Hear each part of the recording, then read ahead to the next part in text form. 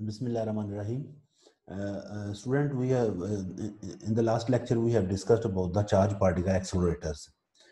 We have discussed about the principle of charge particle accelerator, its working, its construction, and their types and some applications. Now we will discuss here what is the kinetic energy gained by the charge particle, which are accelerated by the charge particle accelerator. As we are discussing about linear accelerators, so here we will see how much energy is provided by linear accelerators to accelerate the charge particle. तो वो maximum energy कितनी charge particle gain करेगा जब linear accelerator में से पास होगा, तो उस एनर्जी को कैलकुलेट करते हैं और फिर हम देखते हैं कि ये नंबर ऑफ ट्यूब्स जो हैं इनका एनर्जी के साथ क्या ताल्लुक है, इनका वेलोसिटी जो गेन होती है चार्ज पार्टिकल गेन करते हैं उसके साथ क्या ताल्लुक है, और फिर ट्यूब की लेंथ के साथ क्या ताल्लुक है। तो ये सारी चीज़ों को हम यहाँ पर देखने की कोशिश करते हैं। तो मैक्सिमम काइनेटिक एनर्जी जो चार्ज पार्टिकल गेन करेगा उसको हम पहले देखते हैं। एनर्जी आपको पता है, आपने पढ़ा हुआ है कि energy gained by the particle that is equal to Q we. Q charge on the particle and we is the potential, applied potential. आप ये पिछली क्लास में पढ़ चुके हैं कि work done on a charge particle due to a left field is Q we, and this work done is stored as is equal to the kinetic energy gained by the charge particle. So total energy gained by the particle between the gap of the tube is qv, where v is the maximum applied voltage.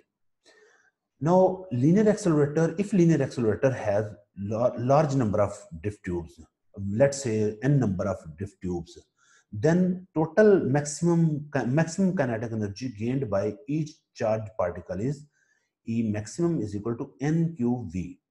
तो nqv ये amount of energy है जो वो gain करेंगे। और यहाँ पर हमें पता चल रहा है कि चूंकि पोटेंशियल जो हमने अप्लाई किया वो कांस्टेंट पोटेंशियल है, चार्ज पार्टिकल जिसको एक्सेलरेट किया जा रहा है उस पर चार्ज भी कांस्टेंट है, तो फिर एनर्जी की डिपेंडेंस किस पर हुई? नंबर ऑफ ट्यूब्स पर। आप अगर नंबर ऑफ ट्यूब्स इंक्रीज करते जाते हो, नंबर ऑफ डिफ ट्यूब्स, तो उसी हिसाब से काइनेटिक एनर्जी चार्ज पार्टिकल की इंक्रीज होती जाएगी। तो लीनियर एक्सेलरेटर में अगर हम चाहते हैं कि चार्ज पार्टिकल की एनर्जी जो है वो ज्यादा हो, चार्ज पार्टिकल ज्यादा एक्सेलरेट हो, ज्यादा स्पीड अप हो, तो फिर हम नंबर ऑफ डिफ ट्यूब्स को इंक्रीज करते जाएंगे। और सिर्फ डिफ ट्यूब को इंक्रीज नहीं करना, साथ साथ डिफ ट्यूब की लेंथ को भी उसी हिसाब से इंक्रीज करना है, क्योंकि पार्टिकल जब एक्सेलरेट होता हुआ नेक्स्ट ट्यूब में से पास करेगा तो उसकी स्पीड ज्यादा है, लिहाजा वो बहुत जल्दी से ट्यूब में से पास होगा। अगर आपने सिंक्रोनाइज करना है उसकी स्पीड को फ्रीक्वेंसी के साथ, तो आपको ट्यूब की लेंथ बढ़ाना होगी। तो यहाँ से हमें खैर पता चल रहा है कि kinetic energy gain, maximum kinetic energy gain by the particle by linear accelerator is nqv, और ये एनर्जी डिपेंड करती है डिफ ट्यूब की तादाद पर। अब हम जरा वेलोसिटी जो है उसका ट्यूब के साथ क्या ताल्लुक है, इसको रिलेशन को फाइंड करते हैं। काइनेटिक एनर्जी जो गेन करेगा वो है 1/2 mv², हाफ mv², आप लोग जानते हो। और ये किसके इक्वल है? अभी हमने देखा kinetic energy gain by nqv, so half mv² becomes equal to nqv। और यहाँ से अगर आप लोग v फाइंड करना चाहो तो v किसके इक्वल आएगा? 2nqv/m का स्क्वायर रूट। और अगर आप देखें 2 constant, q constant, charge on the particle constant, v potential, applied potential is also constant, maximum applied potential, mass of charge particle constant, तो डिफरेंस जो वेरिएबल चीज है वो क्या है? Number of tubes. तो हम फिर कह सकते हैं कि velocity at the end of n tube is proportional to the number of tubes. Velocity gained by the charge particle passing through the n tubes is proportional to n का square root.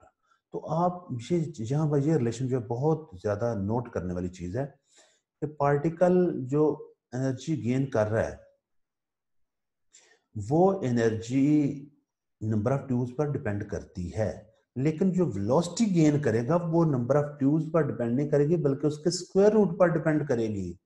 इसका क्या मतलब हुआ?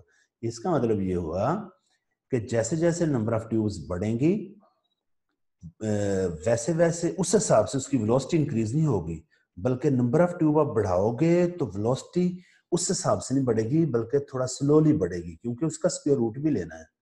मतलब अगर आपके पास 4 tubes हैं तो वेलोसिटी जो है वो 2 टाइम्स बढ़ेगी, और अगर आप 9 ट्यूब्स लेते हो तो वेलोसिटी 3 टाइम्स बढ़ेगी। काइनेटिक एनर्जी तो 9 टाइम्स ही बढ़ेगी, लेकिन उसकी वेलोसिटी जो है वो 3 टाइम्स बढ़ेगी। तो ये बहुत अहम चीज जो नोट करने वाली है, और ये आपको पूछी भी जा सकती है।